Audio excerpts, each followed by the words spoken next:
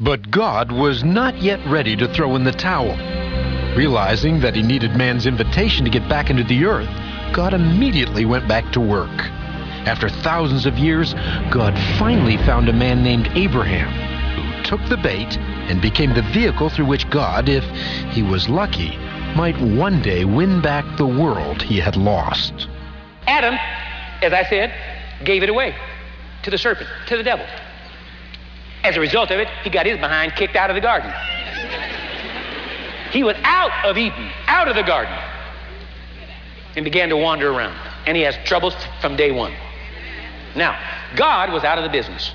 God was out of the earth realm. God had no more stock in this earth realm. No more, none at all, nothing he could do. Nothing he could do. Not a thing in the world he could do. The only way God could get back into this earth realm, he had to have an invitation. He had to have an invitation. And so God looked around, saw different men, saw Noah, saw a different one. He gave them a few instructions. They did what he said, so and so and so and so. But finally, he got to a point where he had his plan ready for operation. And he saw a man named Abraham. Through Abraham, a second Adam would eventually come, who, if all went according to plan, would return to man his godhood and to God his good earth. Abraham could well have told God to just bug off. Instead, however, he decided to buy into God's deal. God and Abraham became blood brothers. They forged a covenant that would gain Abraham health and wealth and would regain for God a foothold into the world he had created. God's plan was to make Abraham the father of all nations and to produce from his seed another Adam who would regain the turf lost by the first Adam. In keeping with his word, God made Abraham very, very wealthy. Then once again, he proceeded to visualize. Through God's mind raced images of a brand new Adam, a man who would one day restore to him his rightful place in the universe and would forever banish his arch rival Satan from the kingdom. And then it happened. One day, the image of a Savior coalesced in God's mind. Without hesitation, God began speaking into existence the picture of a Redeemer. He had that picture painted on the very canvas of his consciousness. Excitedly, God positively confessed, "The Messiah is coming! The Messiah is coming!" As God's Spirit hovered over a woman named Mary, the confession began to take shape before his very eyes. The spoken words became legs, arms, eyes, and hair, and then there emerged the body of a second Adam. The Bible says the prophets came and spoke the word not knowing what they were saying. But 4,000 years passed when the Word became a human being and walked and talked and moved. The spoken word became a human being. The spoken word became flesh. The spoken word got legs on, arms, eyes, hair, a body, and he was no longer saying, "Thus saith the Lord." He was saying, "I say unto you." The word that was spoken through the lip of prophets was now walking on the seashore of Galilee. The second Adam was named Jesus. As Abraham's descendant, Jesus was wealthy and prosperous. He lived in a big house. Jesus had a nice house, a big house. He handled big money. Jesus was handling big money. He even wore designer clothes. John 19 tells us that Jesus wore designer clothes.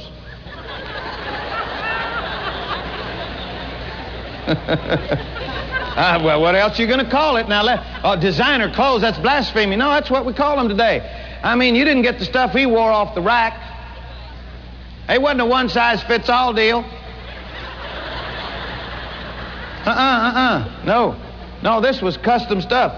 Jesus was so wealthy that he needed a treasurer to keep track of all of his money. The Bible says that he had a treasurer, a treasury. They called it the bag.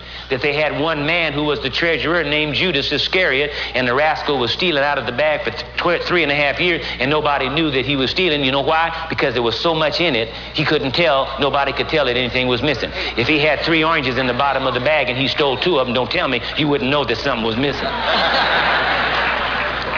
Jesus, who was a whiz at speaking things into existence, showed his disciples how to master the art of positive confession too. Thus, they too enjoyed unlimited health and wealth. Some of his followers caught on so well that they became rich beyond comprehension. The Apostle Paul had so much money that government officials would work feverishly just to try to get a little bribe out of old Paul.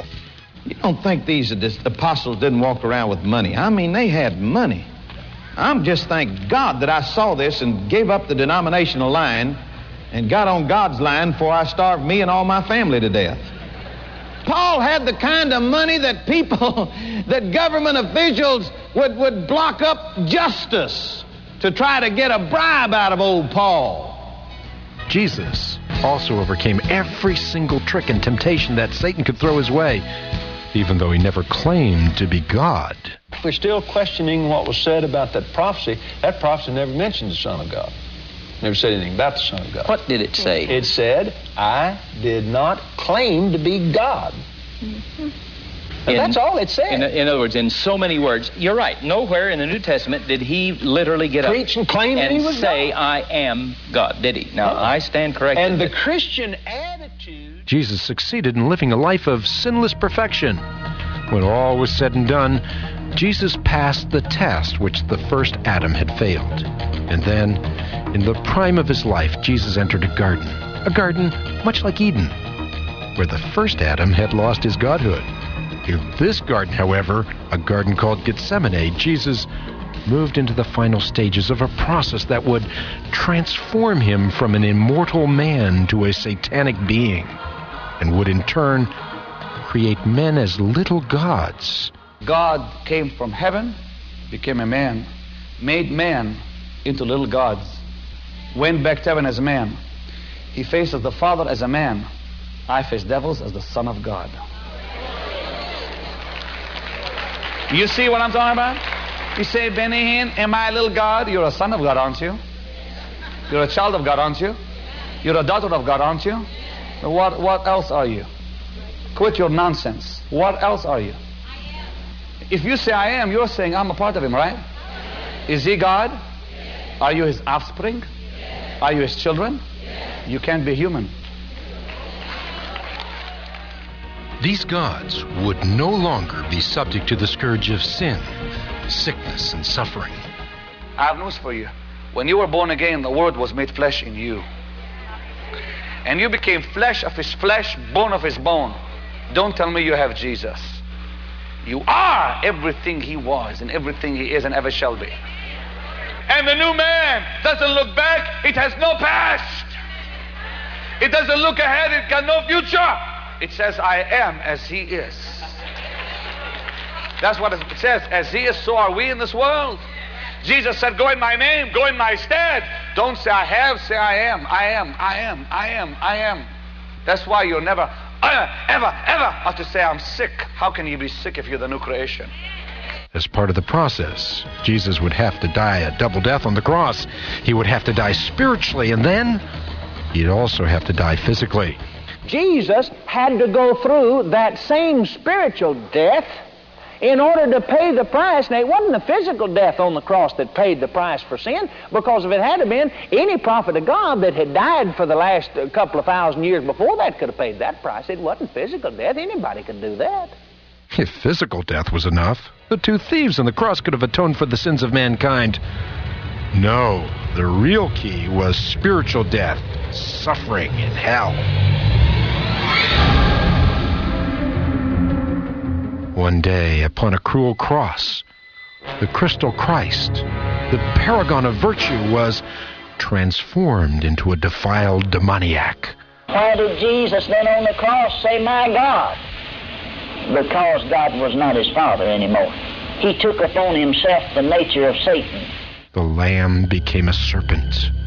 He was ushered into the very bowels of the earth. There Christ was tortured by Satan and his minions, and all hell laughed. Satan was seated on his throne with a thickening grin on his face, his lip twisted in grotesque triumph, and all the imps of hell were dancing a jig.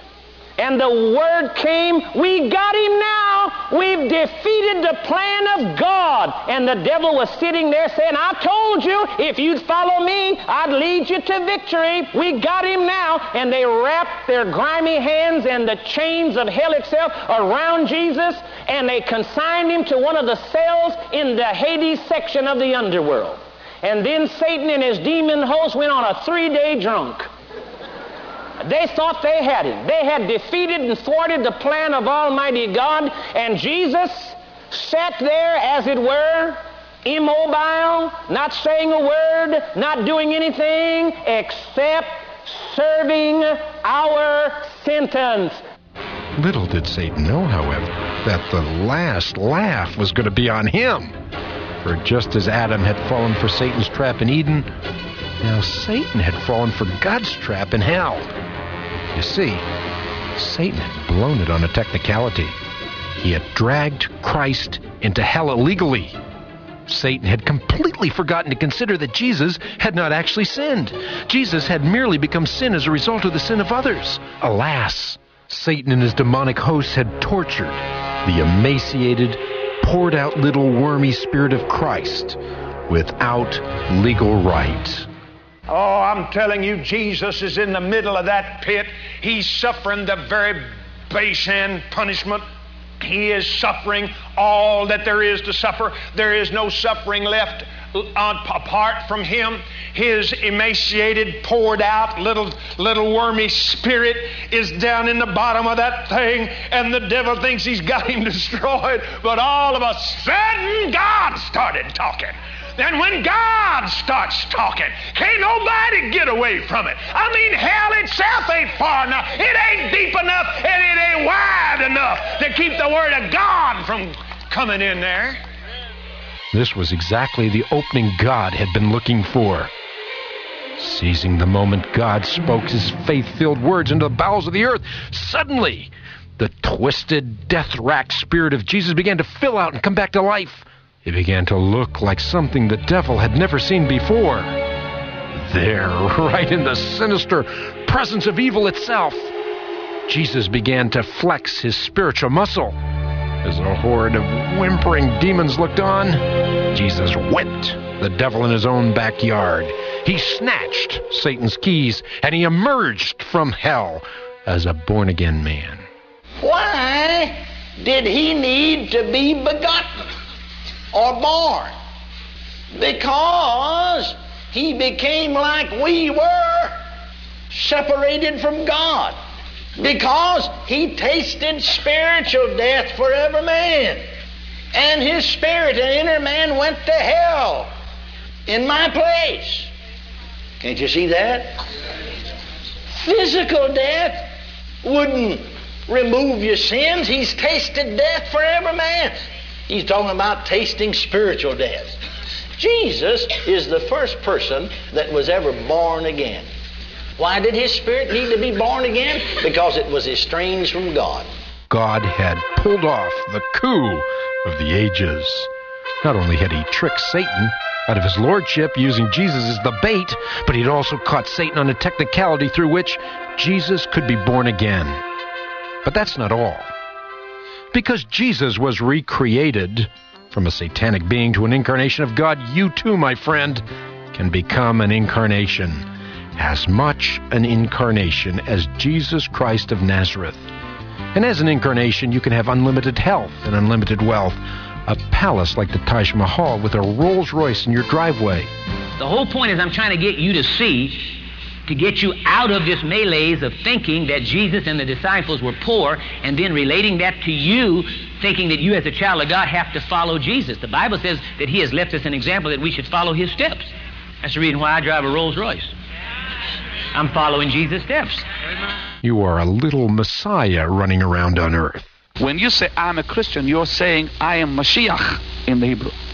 I'm a little Messiah walking on earth, in other words. All it takes now is to recognize that you are divinity. May I say it like this? You are a little God on earth running around. You, too, can harness the force of faith. Never again will you have to pray, thy will be done. When I first got saved, they didn't tell me I could do anything. What they told me to do is that whenever I prayed, I should always say, the will of the Lord be done. Now, doesn't that sound humble? It does. Sounds like humility. It's really stupidity. I mean, you know, you really, we insult God. We do. We really insult Him without even realizing it. If you have to say that, if it be thy will or thy will be done, if you have to say that, then you're calling God a fool. Your word is God's command. By using your tongue to release the force of faith, you can speak whatsoever you desire into existence. What do you need? I need money. Then start creating it. Start speaking about it. Start speaking it into being. Speak to your billfold. Say, you big, thick billfold full of money. Speak to your checkbook. Say, you checkbook, you've never been so prosperous since I owned you. You're just jammed full of money. You've got pain and disease in your body. Speak to your body. God will create the fruit of your lips. Say to your body, your whole body, why, you just function so beautifully and so well. Why, body, you never have any problems. You're a strong, healthy body. Or speak to your leg, or speak to your foot, or speak to your neck, or speak to your back. And once you have spoken, believe that you've received, and don't go back on it. Speak to your wife, speak to your husband, speak to your circumstances, and speak faith to them, decree to them, and God will create what you're speaking.